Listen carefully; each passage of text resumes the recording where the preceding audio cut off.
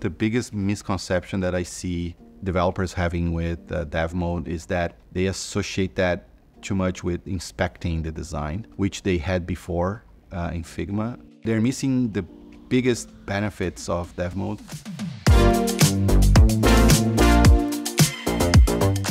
My name is Jolson Hofmeister. I am the strategic lead on the design system at HP. The name of the design system is Veneer. And I am Andre Garcia. I am a design manager on the design system as well at HP. HP is a big company and has a lot of business units, from printing to personal systems. Products at HP has a very unique DNA. That's the challenge that our design system has. When there is a foundation in place for developers to start, as well as for designers to start, it accelerates deliverables that we are creating.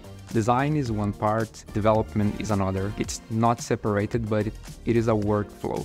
Before dev mode, we would have a process that there will be a lot of meetings and back and forth with designers and developers on how it should be built. Now we've reduced the number of meetings because then we can have asynchronous communications through the features that dev mode has, annotations, ready to dev, and comparing versions that all help with reducing the back and forth as well as the number of touch points that we would have. For us, the biggest feature that we are very excited about is the Code Connect, because with that, we can reduce so much the changing context that developers had to do before. So we have a huge website with documentation about each component, how they look, all the properties. We even have code snippets in there. But developers will have to read all of that. With Code Connect, you just click in that component and then you can translate exactly what you have with all properties, text on it. I think the most exciting part of this connection is the connection with your code, with your design system.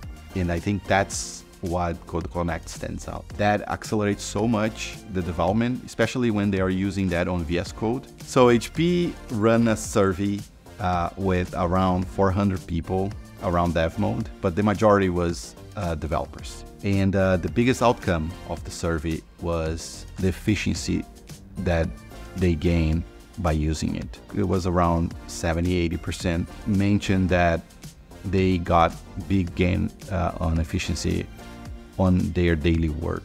They saved a lot of hours while they're trying to connect the code with the design. As a new tool, dev mode has been trying to solve this connection between design and development. I think that's one of the biggest mindset changes for dev mode, and how it's really making people think on improving the process and removing this handoff and starting talking about design to development workflow.